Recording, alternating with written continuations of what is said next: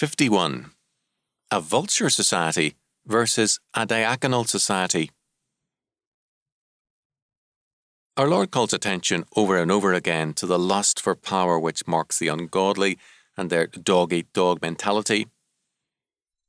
It is a philosophy of doing in others before they do you.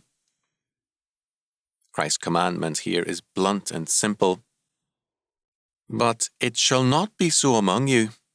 But whosoever will be great among you, let him be your minister, and whoever will be chief among you, let him be your servant.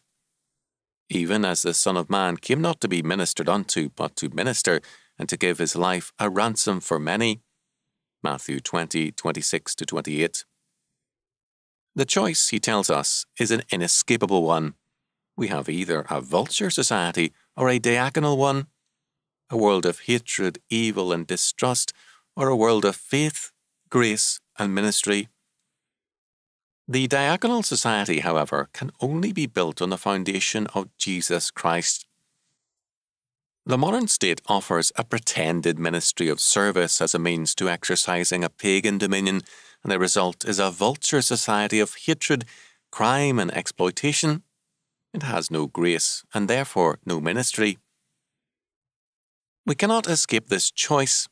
The more we build our country on any other foundation than Jesus Christ, the more we become a depraved and vicious social order, a Vulture Society. The change must begin with us, and then every area of life and thought must be brought into captivity to Jesus Christ. If the Lord does not govern us, the vultures will. Take your choice. You pay the price with your life. Is it Christ or the vultures?